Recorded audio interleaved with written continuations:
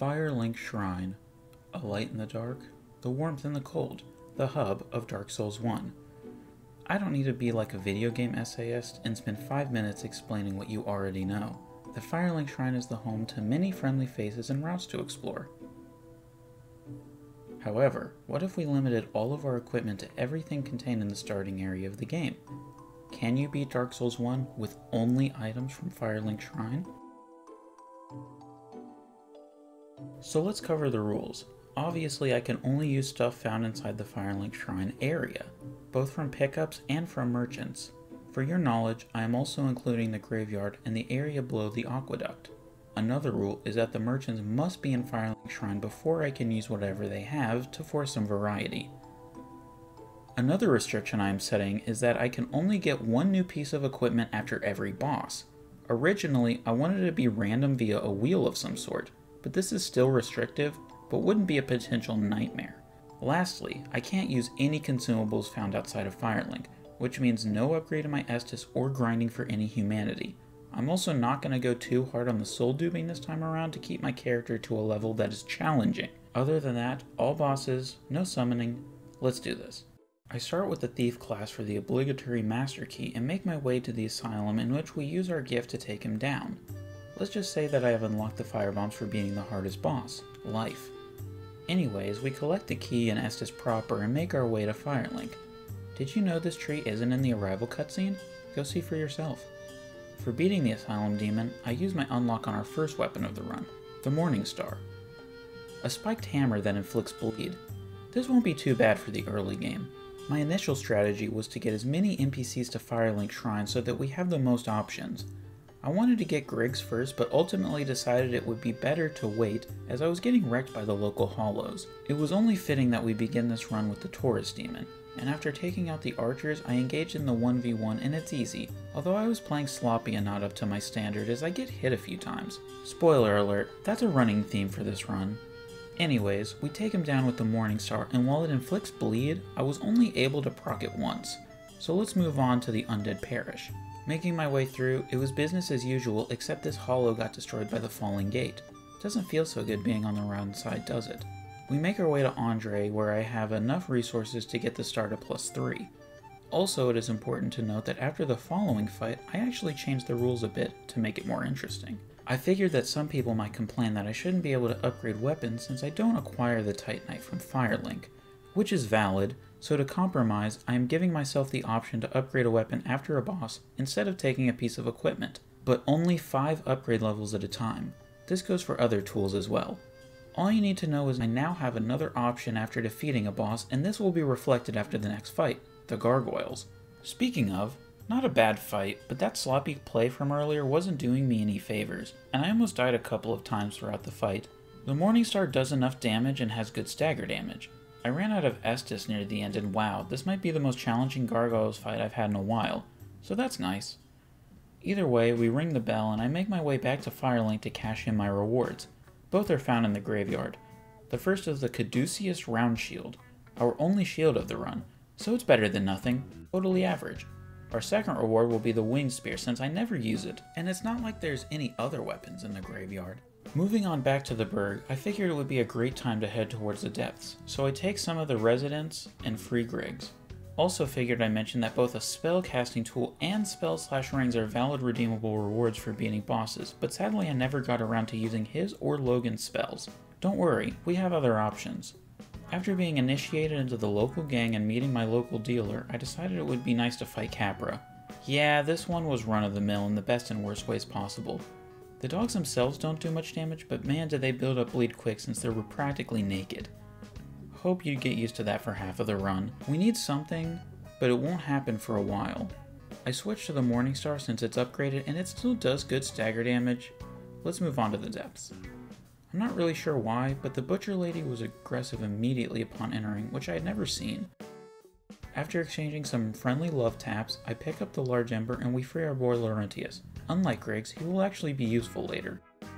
After taking all the useful shortcuts and killing the Channeler this time, I figured, I'm too lazy to go get upgrades, and took on the Gaping Dragon. Yep, this is a boss, but it didn't take too long. Heck, I even got this nice weapon we'll never use, and after a couple of minutes of mindless whacking, we get this has-been down for good.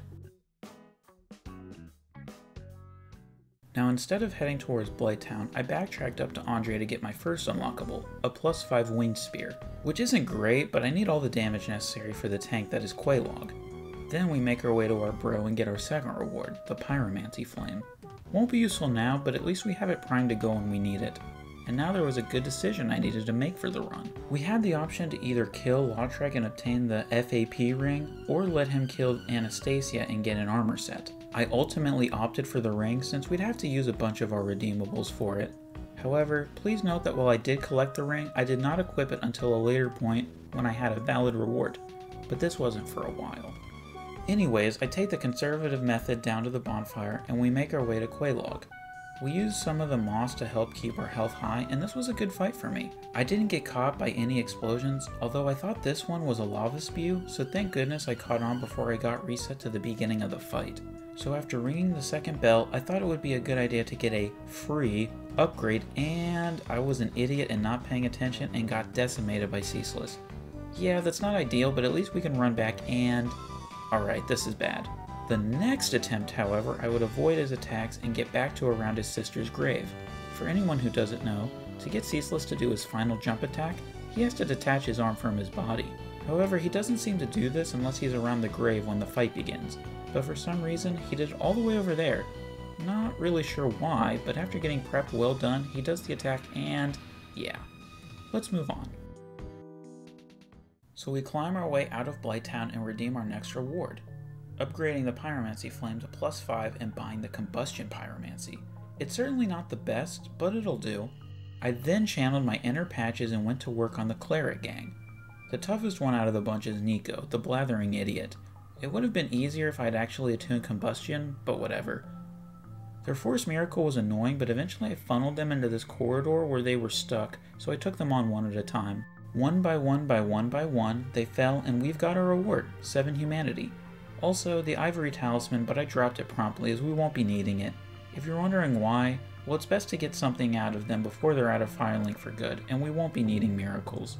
So after that, we make our way up to Sins and get some upgrade material for later and take on the Golem.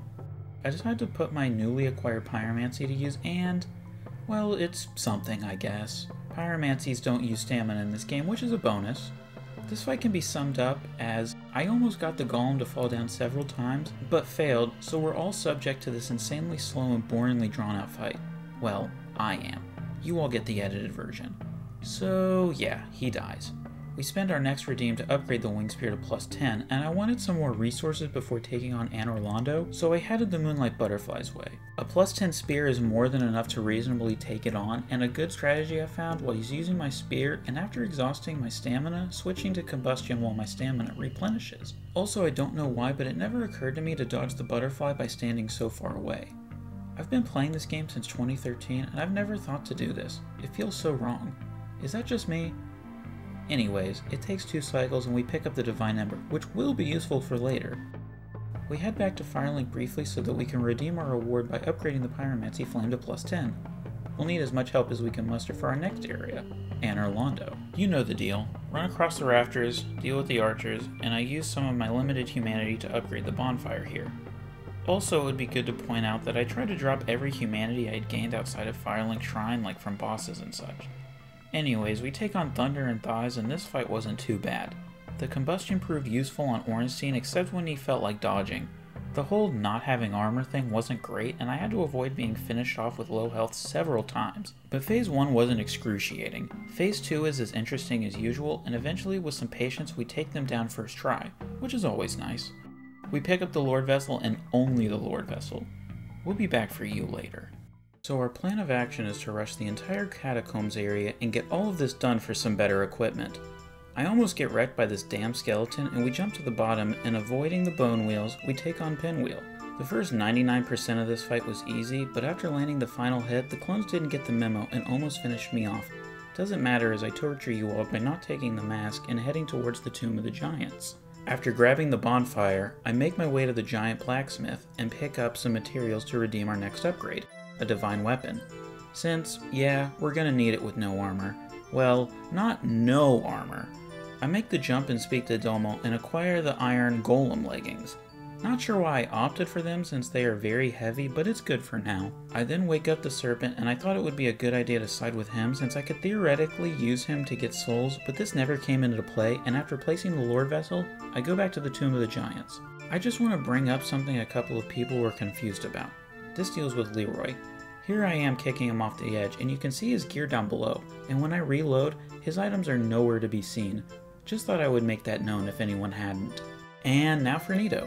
As you can imagine, I make short work of the skeletons with the Divine Spear, and honestly, this fight is just slow and uninteresting except for the part he inflicted Toxic on me, which wasn't great, but it's not like he puts enough pressure on me for it to matter. Lord Soul acquired. Now we have some options here, as I speak to Patches and acquire our main weapon for the rest of the run, the Crescent Axe, which has split physical and magic damage. It's got a good length to it, and it's not as heavy as you'd think. The next thing I needed was a way to upgrade it, so I made my way to Sif, and... alright, I didn't buy the Crest of Artorias, and I can't be bothered to get the souls for it, so let's take out the Hydra while we're here. Even unupgraded, this thing does decent enough damage to the Hydra, and after doing all the dusk freeing and such, I make my way up the long ladder and say hello to the roly-poly cats. Fun fact, you can actually jump up this ledge right here and get close to the cat since they aren't aggressive yet. You can even get some pets on the cat before we take out this dog. I start out with some combustion, which can be annoying when Sif's hitboxes are being weird, but it does decent enough damage to start with. The axe itself does decent damage here, and after the usual fight you'd expect, I get this cool looking kill. And finally, we can upgrade the axe. I know that some people might question the validity of fully upgrading a Twinkling Titanite weapon since it is inherently stronger, but hey, this is my run, and let's be honest. Would it have mattered? Next, I wanted to do the Demon's Ruin stuff first, so we make our way through the lava field. Say hi to Kirk, and Fire Sage is manageable, and the axe does a good amount of damage. My usual strategy for this boss is to gain some distance so he does this leaping smash attack. After a couple of minutes of this, we end up at Centipede, and after almost dying before the fight even begins, I lure him over to this corner and we put in some work. We managed to cut off his tail, and after playing around for a bit, we cut his life off, and I guess I'll go over this quickly. The orange charred ring counts as a key item. As such, if you were to drop it, it would end up in Firelink Shrine in this chest. So I'm using this technicality as to why I'm using it now. The alternative would be using 30 humanity, but I didn't want to do that, so let's get on with a bit of chaos. And I actually got wrecked by the Sister of Izalith. Like damn, she is an absolute tank to fire damage. It was personal, so I took her out and then took on the bed. All you need to know is 1, 2, and 3. I mean 3. And making it without any deaths is always welcome. Let's move on. Back at Firelink, I speak with Patches and acquire 2 pieces of armor, the cleric armor and leggings. Not gonna lie, this looks really good. It's a shame you can't get it till midway through the game though. I used the last of the 3 unlocks to finally equip the FAP ring. It's better than nothing considering we won't be getting any other rings. Although now that I think about it while writing the script, I could have gotten the Bellowing Dragon Crest ring to improve my pyromancies. Moving on from forgetting about my life choices, it's time for the Duke's Archives. And while I'm here, I got the broken pendant, and I'm not taking any chances with Curse this time, so I perform the prison skip and make our way out the door and all the way to Seath. During this battle, I have to fight a mini-boss, and while the axe isn't the greatest here, the pyromancy puts in some work, and it's the usual cat and mouth that entails during this fight. Also, someone wanted me to put this in the video, so here you go. Now, let's see Paul Allen's business card. Not sure where else to put that, but there you go. Hope you enjoyed it. Either way, at Firelink, I use my unlock to get the cleric gauntlets, and we make our way back to the asylum for the expected cleanup. This was just Salt and Pepper Fire Sage, so I hope you weren't expecting anything different at this point. The axe does great damage here, and after the fight, I get the doll, and at Firelink, I get Fireball. And you probably see where this is going. Guinevere must be having hot flashes or something as everything gets dark, and after having a sweet embrace with the maiden, I take on Gwendolyn. Just a lot of running as you can expect. I got a bit daring with some of the magic he does, but there isn't much else to say. And since I took on Gwendolyn, you know it's time for Painted World. I used some combustion to kill this pus-looking enemy because they don't spew their toxic mist if you kill them with fire. I also decided to fight the undead dragon to get some variety in here. My personal strategy is to stand in front of the head, and when he breathes, roll down and smack his hands. After killing, we take the other intended path of this area, and it's Priscilla time. I was set on using Pyromancy to dispel her invisibility, and after getting another weapon we'll never use, we take her down with some great damage from my long and heavy axe. Did you expect anything else? Arriving back at Firelink, I use my rare humanity to upgrade the bonfire to max, and that can only mean one thing. Yep, it's Four Kings time. I guess if anyone is curious about my strategy here, it's mostly the same as always. Make a rush for this ladder and hope you don't get hit off. We talked to Ingward, and I'll just bring this up now. I was supposed to come back after killing the Four Kings, and if you do that, he actually moves to Firelink. Would have been nice for the company, I suppose, but it wasn't integral as he doesn't provide much. Anyways, we drain the water and take the plunge, and yeah, this fight was pretty standard, and didn't really have my heart going like other playthroughs. The only downside here is that my flask isn't as powerful, and I don't have as much poise as I'd like, so I get staggered often. However, my DPS is quite good, and you know it's a good fight when I manage to dodge the stupid crab attack. Everything went well enough, so we can move on from this part of the script. With everything done here, it's DLC time. First up, Sanctuary Guardian. My mid-roll means I get tagged by the occasional lightning, but since this is just boss number 1, we have plenty of room for error here with the occasional mistake, but the weapons are doing pretty good damage. I'm surprised the axe is still doing good damage. Hopefully this keeps up, and also, we killed the Manticore with ease. So now we have the Artorias fight, and before that, I meet up with Klaim to progress this questline early, and with that out of the way, we have Artorias. And yeah, he is bulky, so our weapons kinda dropped off at this point and for the rest of the DLC. I was playing sloppy since I had just eaten dinner, but hey, at least I'm able to stagger him out of buffing and annihilating me, although I did let him get in one because I felt bad for him. I probably shouldn't have tanked as many of his attacks as I should have, but no issues here. First try. Anyways, you know the process by now. Roll down this elevator, run into this building, get wrecked by dark magic, and get the crest key. Afterwards, we get wrecked by non-magic damage, and we're finally at the chasm. I upgrade my flask, and after getting hit with some more dark magic, we have Manus. The damage isn't the best, and I wasn't helping myself by mid-rolling, but I'm committed to the build, so let's go with that. I also didn't get the silver pendant, but it was odd. He didn't do any magic really until the end of the fight when he spammed the dark rain attack, and that means no shotgun attack, which is always a plus. Avoiding the greed, he goes down. Just one more left. We do the usual Goth shenanigans, and we make our way to Calamite. Yeah, our weapons aren't the greatest here, but that's okay. With some patience, baiting of the typical punishable moves, we make our way through the health bar in due time. Nothing else to say here. All bosses done. However, I wanted to mention something since I never really think about it. If you return to the arena where you fought the Sanctuary Guardian, there will be 2 weaker ones that you can fight. I tried this a couple of times for fun, but it never really went anywhere, but I thought I'd bring it up. Hopefully this distracts you from the fact that Ceaseless was the boss I died to the most in this run. So yeah, I didn't really use any of the redeemable upgrades since there really wasn't any point at this stage of the game. With everything else completed, we head to the kiln and fight Gwen. Thankfully we have a shield, otherwise this would be a bit more painful. For some reason, I wanted to use everything I had, so I brought back the Wing Spear and Morningstar for old time's sake, and I even used both pyromancies I had acquired. It led to this weird menu swapping thing going on, but it was fine since the parries give you enough time to do so. Either way, we deal with Killing Blow, and yep, you can beat Dark Souls 1 with using items just from Firelink Shrine.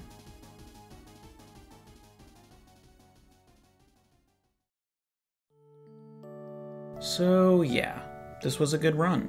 Took me about 4.5 hours to run through, but I enjoyed it.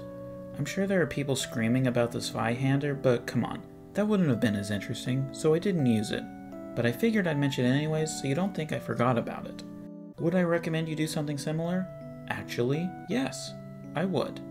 In this game or the other one, since it seems like a unique concept, and I had a good amount of fun doing this one. Anyways, comment how I did and if you liked it, and subscribe if you want to see more content from me in the future. I'm Mr. Metagross. Have a nice day.